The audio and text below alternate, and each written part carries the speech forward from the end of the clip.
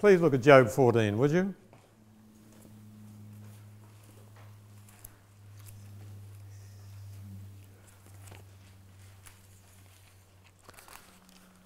Now, when some people hear the biblical teaching on this subject, they're upset. I thought my dear grandmother was playing a harp up in heaven. But if you press them about all their relatives and inquire, did all the relatives go up, they will ultimately confess, no, that some of them went down in their thinking. And so they have to balance the joy of grandma playing a harp up yonder with that old skinflint, Uncle Ebenezer, in eternal fire down below. So then it's not so happy, is it? Look here at Job 14. Verse 12, man lies down and does not rise, till the heavens are no more. Men will not awake or be roused from their sleep. Sleep. At least 60 times the Bible calls death a sleep. And when I take a funeral service, I usually remind people the next thought after death for the saints is the thought of the resurrection and the coming of Christ. It's a moment's sleep, however long. It will seem no longer for Abel than for the last martyr. You know, 70 million Christians have been martyred in this Christian era. 70 million. But the time that Abel was in the grave will seem no longer to him than the time that the last martyr is in the grave. Because death is a moment's sleep and then resurrection. That's the biblical teaching. Look here, further. We're noticing that he's spoken about man lies down, does not rise till the heavens are no more. They'll not awake or be roused from their sleep. If only you would hide me in the grave, conceal me till your anger is past. If you'd set me a time and then remember me. If a man dies, will he live again? All the days of my hard service, I'll wait for my renewal to come. You'll call and I'll answer you. You'll long for the creature your hands have made. So that's the biblical teaching. Let's look at the New Testament. 1 Corinthians 15. Romans, Corinthians. 1 Corinthians and verse 15. The word immortal in the KJV occurs once. We notice it's applied to God. The word immortality occurs 5 times, and most of them are in this passage, in 1 Corinthians 15, and beginning, please, verse 51. I tell you a mystery. We will not all sleep, meaning we'll not all die. Some will be alive when Jesus comes. But we'll all be changed in a flash, in the twinkling of an eye, at the last trumpet. For the trumpet will sound, and the dead will be raised imperishable, and will be changed. For the perishable must clothe itself with the imperishable, and the mortal with immortality. When the perishable has been clothed with the imperishable, and the mortal with immortality, then the saying that is written will come true, death has been swallowed up in victory. Where, O death, is your victory? Where, O death, is your sting? The sting of death is sin, and the power of sin is the law. When this mortal shall put on immortality, then shall be brought past the saying, death is swallowed up in victory. So the biblical teaching is a man falls asleep in death, only seems a moment, and at the second coming of Christ, he's raised either to immortality or to judgment day on the second resurrection for the wicked. That is the biblical teaching. Now here's something interesting. In the last 50 years, the Christian world has greatly changed on this issue. When I was a boy in the Anglican Church, where I met many wonderful people, including many great ministers, I heard a sermon or two when I was a teenager that I could almost reproduce now. But they were very definite that at death you either go to heaven or hell, that you are naturally immortal. William Tyndale, who had most to do with the The KJV in its original form did not believe that. John Milton, the greatest of English poets, did not believe that. Gladstone, the greatest of English prime ministers, did not believe that. And I could go on and on and on. But the interesting thing is that since I was a boy, there's been a great change in Christendom. Now in every great denomination, most of the scholars agree with what I have just said. Now here's an example. Oscar Kuhlman's one of the most famous of 20th century theologians. He wrote this book, Immortality of the Soul or Resurrection of the Dead, in which he said in essence what I've been saying to you. But the point is, he represents a host of men, scholars. Not all the ministers have caught up, and certainly not the parishioners. The parishioners still believe in heaven and hell. But many of the scholars, by the hundreds.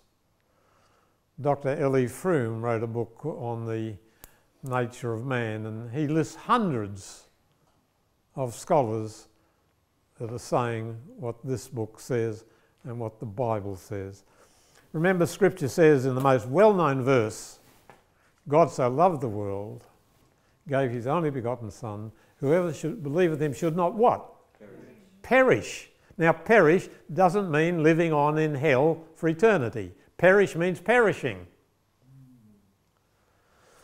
1 John 5, 11 and 12 says, this is the record, God has given to us eternal life, and this life is in his Son. And whoever has the Son has life, whoever has not the Son has not life. Isn't that clear?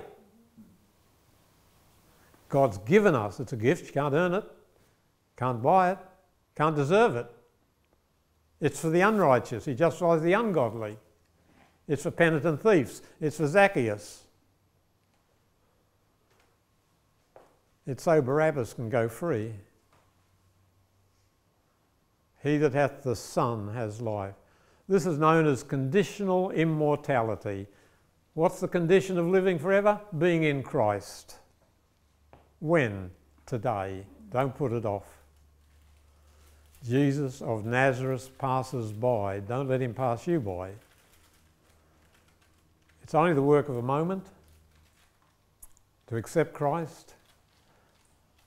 But if in accepting him we fall in love with him, all of life is different thereafter, because the Spirit of God comes to live. And that changes things, changes our loves, changes our hates. We come to reflect Jesus. That's the evidence we really believe, when we come to reflect Christ. So here's a parable where Christ meets the people where they are, but not altogether where they are, because he talks about the grave, and he talks about the tongue, and he talks about the finger. So it's not the traditional view, but he's saying, whatever you believe, understand this, there's no change after death. And death is tomorrow. Death is tomorrow. I spoke to a group in Sydney on Saturday, and one of the last things I said to them was, I probably will never see you all again. I often say that when I speak to a group, because someone will die before I'm there again. It may be me, but someone will go. Life is very transitory. And you and I are made of such strange stuff. When we hear of a friend dying, we sort of feel special that we've survived. My friends, we're no more special than the brother or sister that's died. And one day people will remember us. Remember Des, he talked a lot, but what? You know. We'll go too, unless Jesus comes first, which is not impossible, and for which we all pray. But the important thing is, how am I living this day? Not how will I live next week when I repent. How am I living this day? And if I should have an accident when I leave this venue on my way home, will it matter? Not if I have Christ. Not if I have Christ. Never forget, the best things are free and salvation is free, but because we're all fools, we tend to neglect the best. But this story is here, and it's saying to us, son, daughter, remember. It has many subsidiary lessons. It's saying the fact that a person is rich doesn't mean that God esteems them highly.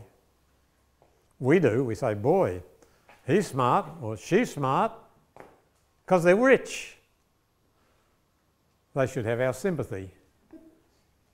Very few people comparatively find Christ. It's not easy. After the age of 20, the numbers who find Christ go down and down and down. The vast majority of Christians have been converted between the age of 12 and 17. So life is fleeting. And this little story is saying, remember, death is coming. Be ready for it. And the rest of the book tells us how to be ready. Whoever believeth in him has eternal life. Right now. Right now. I like a little bit about dogs. I happen to like dogs. And I have a close friend with whom I often walk, and he tells me every time I walk with him, I prefer dogs to people. Nevertheless, he walks with me. But I like the bit about the dogs. The dogs had sympathy with the poor man Lazarus, licked his sores. Rich man had no sympathy. The rich man was living for himself. Now there's the test. Am I living for myself? If so, I'll go where he went. Am I living for myself? He was living it up. But death came. You know, I think of people who are very rich, and I often think of Howard Hughes. You know, Howard Hughes ended up paying $5,000 a day to survive, and he couldn't move. And he was giving himself drug injections by the needle repeatedly through the day. He watched one movie, he had all set up in his bedroom, 105 times. But he couldn't get out. He couldn't do anything. He was the richest man in the world. Howard Hughes. There are a lot better riches than dollars.